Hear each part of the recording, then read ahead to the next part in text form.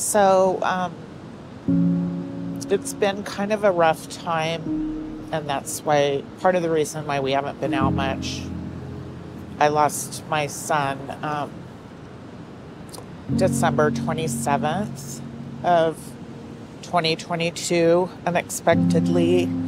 He unfortunately died of a drug overdose at 35, and it's obviously been really heart-wrenching. But he loved the beach, and he was homeless, but he spent a lot of time up at Alki in Seattle and Owens Beach in Tacoma, Washington, and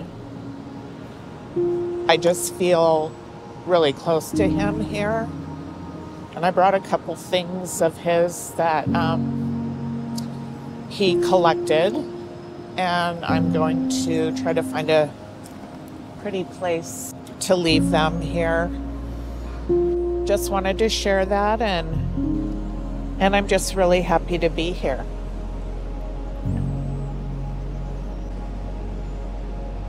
Yeah, losing Valerie's son has definitely impacted our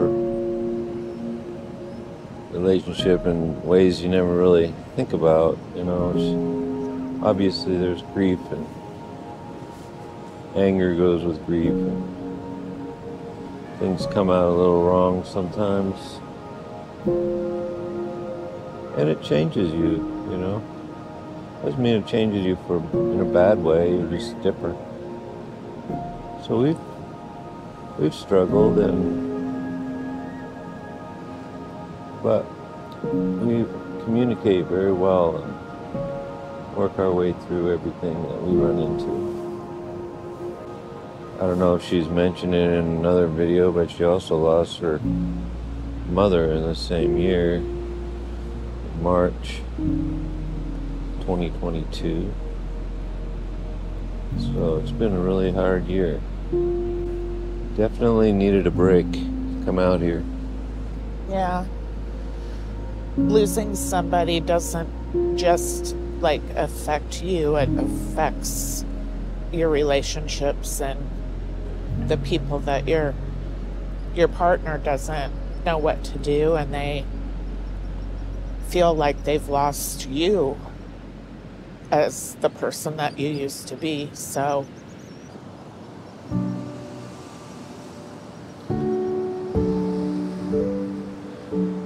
you got to find ways to, I guess, learn a new way to be together. But Paul is an amazing partner, and he's my best friend, and we're going to get through this.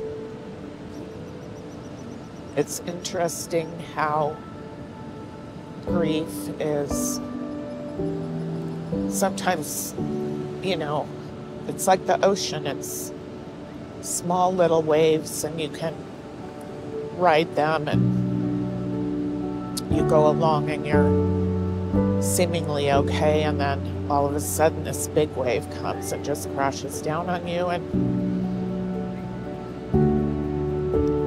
we don't, as a society, we don't really